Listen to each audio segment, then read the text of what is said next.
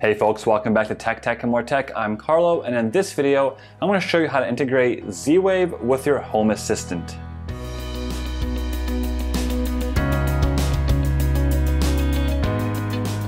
As always, if you prefer a written version, head on over to techandmoretech.com or check the link in the description just below that like button. Now, about last year, I did a whole series on getting Home Assistant set up and running, and one of the videos was getting Z Wave integration up and running. If you follow that video and you have everything working, you don't really have to do anything now, and nothing's changed. But the existing Z Wave integration has now been deprecated, meaning it's no longer supported. They've changed it altogether, and there's a new Z Wave integration called Z Wave JS, which is a little bit simpler, a little bit easier to use. So in this video, I'm going to show you how to set that up. My Home Assistant setup is on a Home Assistant Blue hardware, and I use a Nortec HUB, SB something, Z Wave Zigbee USB stick. So if you use different hardware, things might be a little bit different from you. For Raspberry Pis, it's going to be exactly the same, and if you just have like a single Z Wave USB stick, it's going to be pretty much the same. I'll kind of walk you through all of that. If you're using Home Assistant through like a Docker or something like that, through like a Intel NUC or something like that, I don't have any experience doing that, so this video may not be super helpful to you because I know there's different ways of accessing the USB ports and stuff like that within that kind of integration. But for those of you that have Raspberry Pis, which is pretty much most people that run Home Assistant, this will be pretty straightforward and easy to follow. There are three things we're going to cover. I'm going to cover integrating a Z Wave integration completely from scratch, so you just plugged in the stick and you don't have anything set up yet. I will also show how to transition from your current Z Wave setup to the new Z Wave JS, which is super easy. And then also I'll show you how to add new devices and remove devices from your Z Wave network. This is all going to be done on my computer, so you're not going to see much of me, just my voice. So let's jump into the computer now. Alrighty, so if you are brand new and you just set up your Home Assistant and you don't really have anything connected, obviously the first step is to actually physically insert the USB Z Wave stick or module into your Home Assistant hardware. So USB stick, module, Raspberry Pi, whatever it is, and it should detect it. And you'll know this by going to Supervisor and then System, and you got Host. At the bottom of host, you got these three little dots and you got hardware. Tap on that, and then you've got this huge amount of list. Doesn't matter. What you want to find is TTY USB 0 and TTY USB 1. Now I've got 0 and 1 because the Nortec stick that I have has both the Z Wave and Zigbee in one stick. If you only have a Z Wave stick, then it's going to be probably just TTY USB 0. But if you have the same stick as I do, the Nortec one, USB 0 is the Z Wave allocation by default, and USB 1 is the Zigbee allocation by default. If you want to learn how to get the Zigbee integration done, there's a video in the description below. It's very straightforward, but right now we're going to focus on this. So we got TTY USB 0. We're going to see where it says device path. We're just going to copy that. So we're going to copy that. We're going to go to Configuration, Integrations, and then Add Integration. Search, and you're going to get Z Wave JS, and select that. And then it's going to ask, do you want to use the Z Wave JS Supervisor add-on? Yep, check that, and hit on Submit.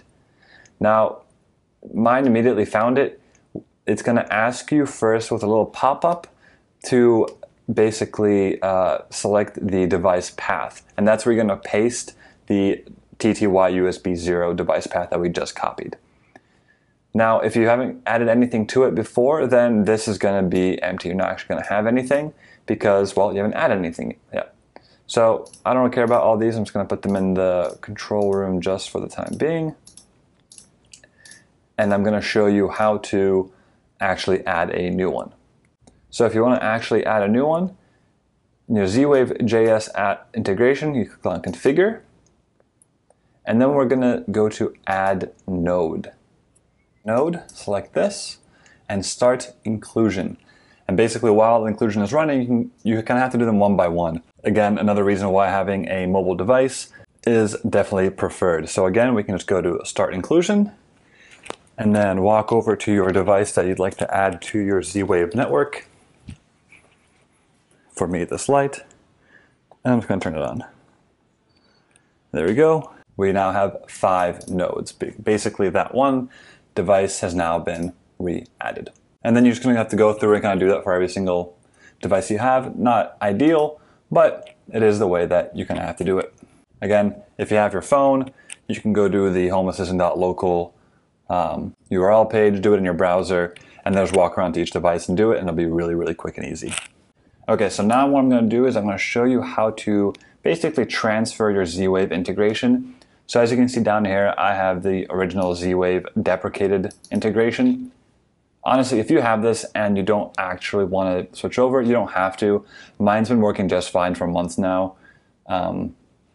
So unless you're adding something new or you want to change things up, you don't really have to do this. But if you do want to, here's how you're going to do it.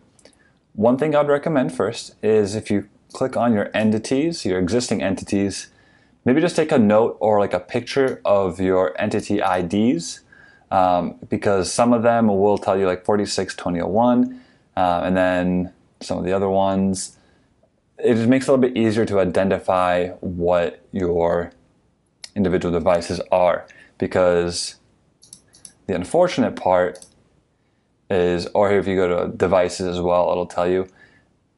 The reason being is if you have a lot of lights and stuff like that, it's going to be kind of a pain to go through and figure out exactly which one every single one is.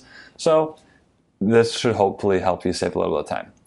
But anyways, just like with adding it from new, you need to find out what your what the pathway is for the Z Wave stick. Usually just USB 0. So because we've already seen that, we're just going to click on Add Integration as always.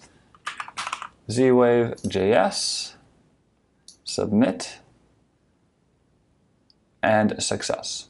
So because I already done it before, the pathway that it asked for was already there, and all you had to do was type in TTY/USB 0. So this is what I was talking about. So a quick combo stick. This is the actual stick. So I'm gonna put that in my control room, and this is where it gets tricky because I've got the paddle switch, another paddle switch, a dimmer, and a dimmer. Unless you know exactly where these are, they're all kind of the same, so you kind of just have to guess, which is not ideal. You can put everything in like a default room and then go around and kind of figure it out, but not the end of the world, and done. So those are now installed, as you can see. Z Wave JS, they're all right there. Here, this one, you can just disable it and things will work just fine. You just have to restart your Home Assistant. And then you can go through your entities and give them new names and things like that. It says unavailable. Let's go ahead and restart real quick then. Okay, it's restarting. Let's go to integrations, devices, and here they are. They all show up. Now you can click on them individually and give them names and stuff like that. That's the only downside. You have to kind of have to go through manually and type in those names. A little bit annoying, but not the end of the world. Kind of is what it is. Now, if you want to, let's say, remove a Z Wave node, the way you go that is you click on Configure, and it takes you to this screen, and you hit on Remove Node, and going to Start Exclusion. Now that is started, we can go over to one of our Z Wave switches, this one in one of my bedrooms, and we're just going to tap on down, and hopefully, this is why having an iPad or something is a little bit easier. We can go back and we can see if it worked. Yep, it says node 3 has been removed from your network. Close. Perfect. So there you have it, Z Wave JS integration with Home Assistant. Super straightforward, super easy to get. And honestly, for me, my Z Wave integrations have been super rock solid for the years that I've had them prior to this version. So hopefully this is kind of one of those integrations where you set up once, you forget all about it, you never touch it ever again. And there you have it, super easy.